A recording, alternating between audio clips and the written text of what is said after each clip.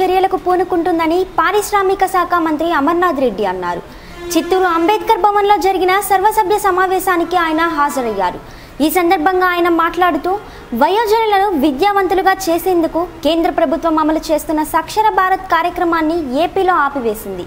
దీని కారణంగా కేంద్ర ప్రభుత్వ తీరు వల్ల 20,000 కుటుంబాలు రోడ్డున పడ్డాయని ఆయన ఆవేదన వ్యక్తం చేశారు. కేంద్ర ప్రభుత్వం భారతదేశంలోని అన్ని రాష్ట్రాల్లోనూ ఈ కార్యక్రమాన్ని అమలు చేసి ఒక్క ఆంధ్రప్రదేశ్లోని నిలిపివేయడం దారుణమని అన్నారు. ప్రత్యేక హోదా విషయంలో వైసీపీ నాటకాలు ఆడుతుందని, నిజంగా రాష్ట్రానికి న్యాయం చేయాలి అనుకున్న వారైతే మొదటి నుండి పోరాడకుండా చివరిలో రాజీనామా చేస్తామంటూ చెప్పడం హాస్యాస్పదంగా ఉందని ఎద్దేవా చేశారు. ప్రధానమంత్రి మోదీ దగ్గర వైసీపీ రాజీ పడిందని ఆయన విమర్శించారు.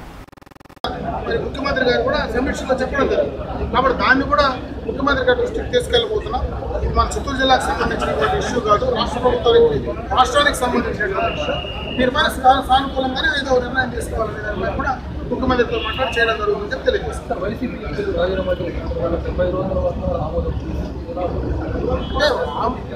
రాజీనామాలు చేసిన తర్వాత ఎన్నికలు రావాలని అనుకుంటే 3 సంవత్సరాల నుంచి మేము రాజీనామా చేస్తామని చెప్తున్నాం.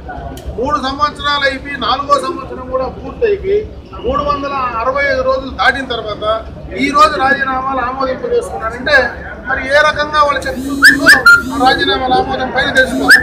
ఎన్నికలు జరిగింటే ప్రజల ఒపీనియన్ ఎట్లుంది, ప్రజలు భారతీయ జనతా పార్టీకి, వైసీపీకి, మరి అదేవిధంగా పవన్ కళ్యాణ్ గారి జనసేన పార్టీకి ఏ రకమైనటువంటి నిర్ణయాన్ని ఇచ్చేవాళ్ళు తెలిసిపోయారు.